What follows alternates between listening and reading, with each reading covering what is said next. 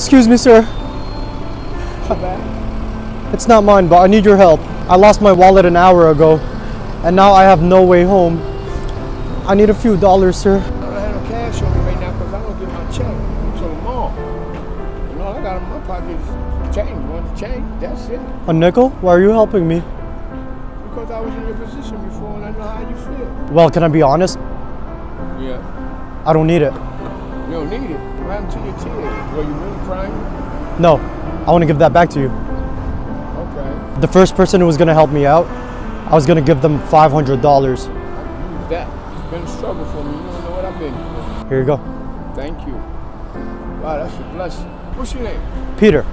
You know, Peter's a saint. There's only one Saint Peter, and it's not me. Well, you're close enough. I appreciate it. Can I get a hug? Sure. God bless you, okay? God bless you.